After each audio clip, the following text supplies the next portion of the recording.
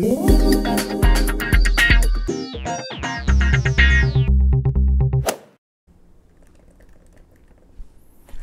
everyone, welcome to Dr. KevLyu Tidbits.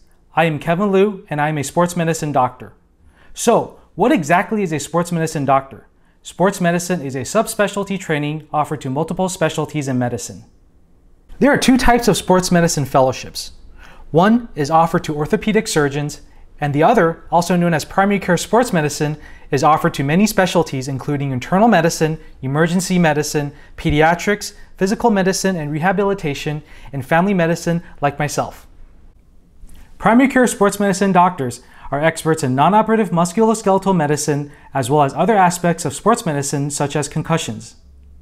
If you would like to learn more about common orthopedic and sports-related medical conditions, please like, follow, and subscribe to us at Dr. KevLyu Tidbits.